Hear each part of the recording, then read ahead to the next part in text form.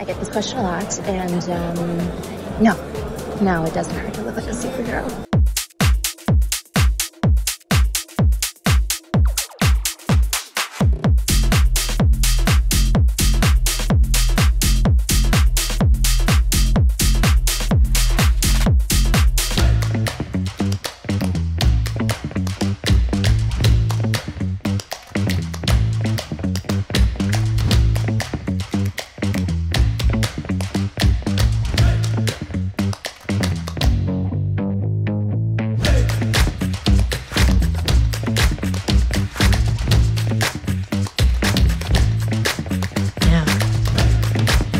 I wanted it to be a beacon of hope for my 3 followers on Instagram.